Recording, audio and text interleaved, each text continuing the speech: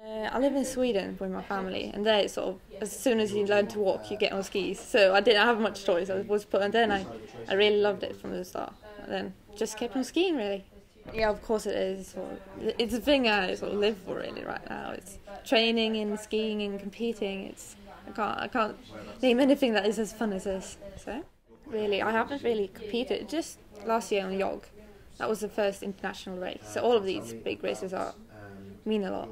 You have to sort of it's so much. You have to be good strength, and you have to have good psychologically, and you have to be everything has to be good to have a good race, and you have to push boundaries and see how far you can go, really. So that's why I like it.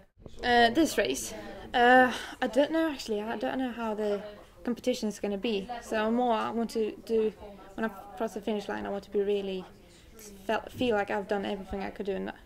So be satisfied with my race.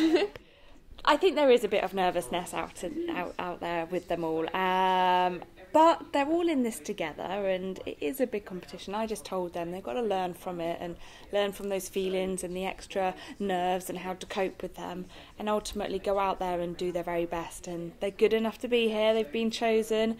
You know, we've got 14-year-olds to about 17, so they're a young group, but they'll hopefully bond together and make relationships and friendships out there that will last them through to the next, hopefully, main Olympic Games.